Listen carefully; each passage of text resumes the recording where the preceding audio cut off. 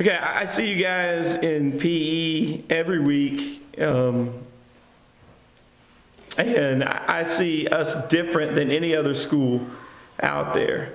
I see our athletic program different than anybody else. And one of the reasons is just the tightness that you guys, the relationships that you guys have.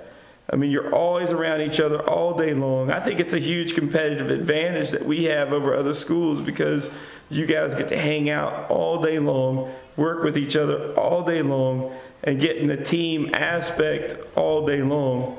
And it's great to see how close you guys are. How do you feel about that? Us girls, we hang out, like you said, all day long together, and we get to know each other more and more each day, and we've technically become a family, and we're like just a whole group of sisters. We will have our ups and downs a lot, but when that happens, we know if two of us get in a little bit of an argument, we have all these other girls to help us out with that. And then once it's settled, we're back to just being sisters. Most of these girls have been together ever since pre-K, but then me and Cassidy came along, and they were sweet enough to let us into their group, and we've all grown up together like a family in every grade.